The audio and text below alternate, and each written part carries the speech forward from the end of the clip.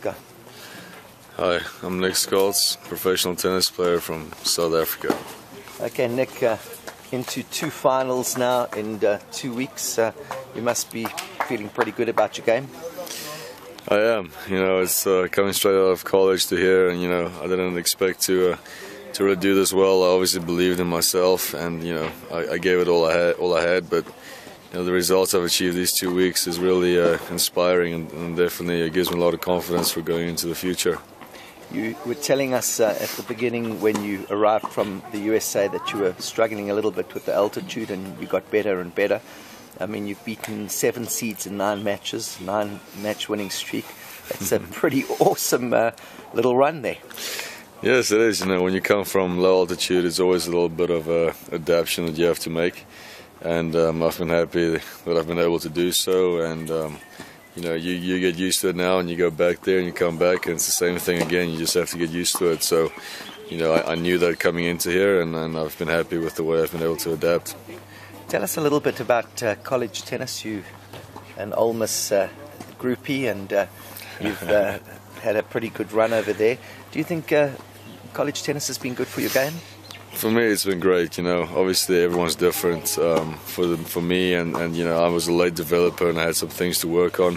So it was just a great safe harbor for me to go to and further my education, and also just work on the things that needed work. And it really helped me, to get into that next level, because I wasn't ready for it when I came straight out of high school. There was no way. The game is just too physical nowadays. So when you look at the average age of the guys in the top 100, it doesn't really make sense to try to go for it straight away, because there's just so few really young guys that are able to make it today, with the game being so tough. So it's just great, and also to get the education under your belt, to know that whatever happens in your tennis career, whether you make it or not, you're set for the future, and really gives you a great peace of mind. In the late 1990s, I never forget, Andre Agassi and Amanda Kutzer were at Para Tennis Club, and you were chosen as one of the juniors to come in and hit some balls with those guys when they launched the Nike Junior Tour.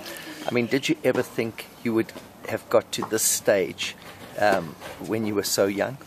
Well, back then everything just feels like a dream, and I remember that specific exhibition we played, and it was just all a big blur. I don't remember much of it. I remember that I lobbed Agassi once, and he looked at me and told me, "Great shot." Now that I think back, I think I lobbed him when the ball bounced on the service line, so he just obviously let me lob him. But it was great to meet him, and also Amanda. And I don't remember too much of it, but looking back at it now, it's really been a great journey to, obviously I'm still far from that level, but, so far it's been a hell of a ride, and I hope it doesn't end soon. Just tell us a little bit about your family. I mean, obviously a big inspiration in your life. Yes, for sure. They've always been there to support me. My dad, taught me to play. He's always been there for me, and taught me everything I know, which isn't a bad effort from an ex-pro rugby player.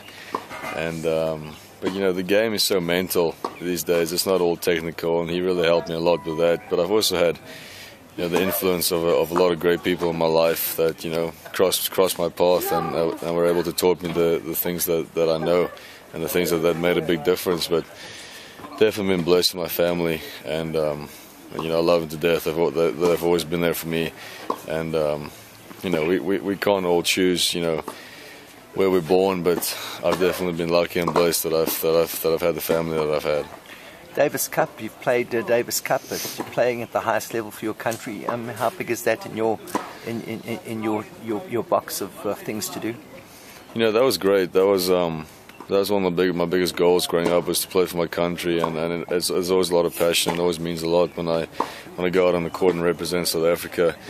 But especially that win we had against Monaco, just it really gave me a lot of confidence. And after that, I went about 4 months without losing a match, and I lost my first match now in the NCAA tournament, and now I've won a couple again right after that. So things like that just really helps you a lot, makes you believe in yourself, and just gives you such a mental boost that's really great that I was able to get that from Davis Cup. If you look at the pro circuit and you look at some of the players that maybe have inspired you, who are they and why? I've always been a big Marat Safin fan when I was growing up, just because you know, he's a great character, and you never, when you watch him play, you just never know what's about to happen next. And I always found that real, you know, exciting. And also one that kind of carried over from my dad, because my dad obviously, you know, planted that seed, because he used to be a big Bjorn Borg fan. And you know, when I did some research on him and you know, kind of realized everything he's achieved, I definitely became a big fan of his too, with everything he accomplished in such a short career. It's really magnificent. So I think if he played until a normal retiring age of about 32, I think he would have been the greatest player ever. Okay, a young kid comes up to you and says, I want to be a Nick Scholtz. What would your 2 words of advice be to that young kid?